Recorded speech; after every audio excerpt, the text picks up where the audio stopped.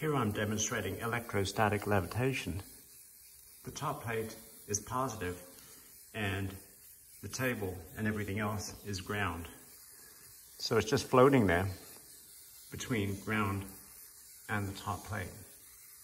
And the reason why it's so stable is as follows. Look at this diagram. So let me explain this diagram. Here's your piece of foil, pointy end down, rounded end up. Here's your positively charged plate. So the positive charges in the plate attract the electrons in the foil, which go to the top of the plate, and then you get an attractive force here. The positive charges in the plate repel positive charges in the metal down, so the pointy end becomes positively charged. And then that creates a very concentrated positive charge on this pointy tip here, which generates a corona discharge and forms an ionic wind. So you get attraction here, which lifts it up. You get an ionic wind blown off there, which also lifts it up.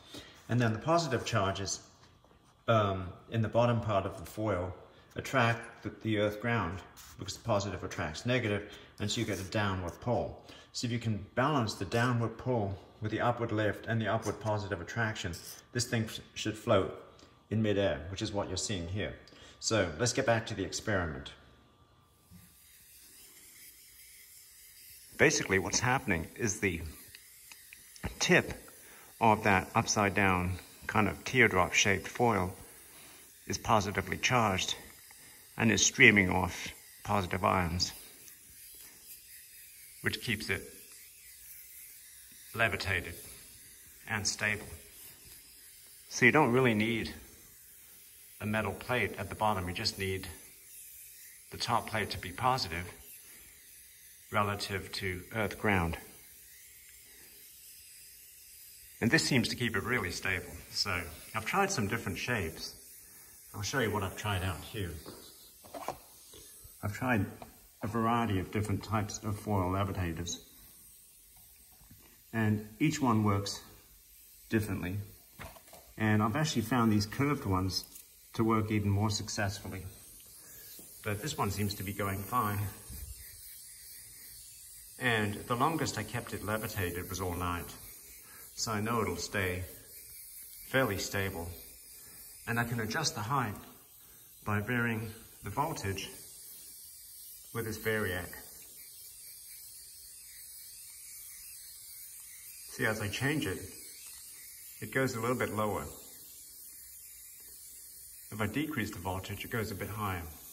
So I can control its height by just simply changing the voltage.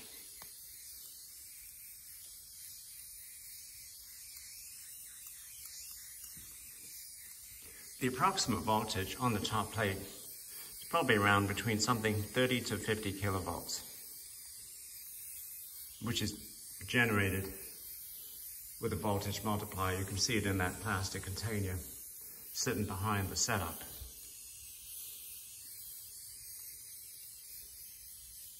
Now, on some recent videos that were done by Electroboom and the plasma channel, they acted as the positive electrode. So they basically insulated themselves from the ground and then used their hand to do the same trick that this metal, this foil covered styrofoam square is doing.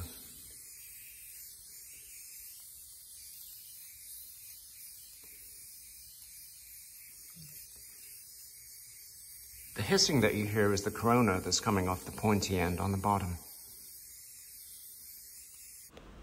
Here I'm filming it in total darkness, and you can barely just see that corona coming off the pointy end at the bottom.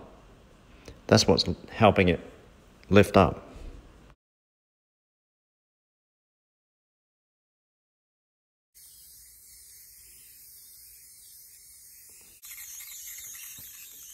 Here I've curved it up a little bit, and you can see it. It's a bit more stable.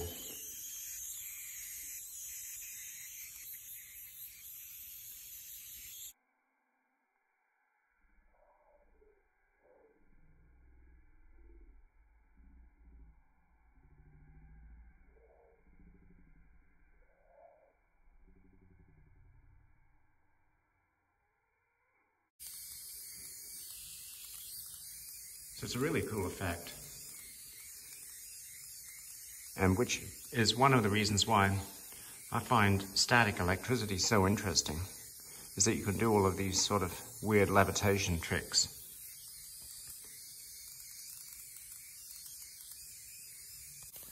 Okay, now let's see what this does to a candle flame. Look at that. It repels the positively charged ions in the candle flame. Let's see what will happen. Let's try and make the candle flame burn upside down. Here goes. Look at that. Actually burning upside down.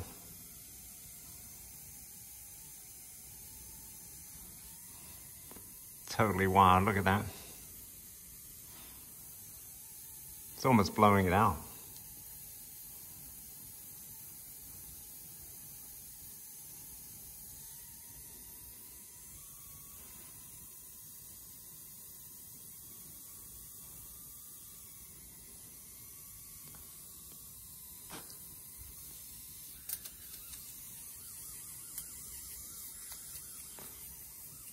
That is so cool.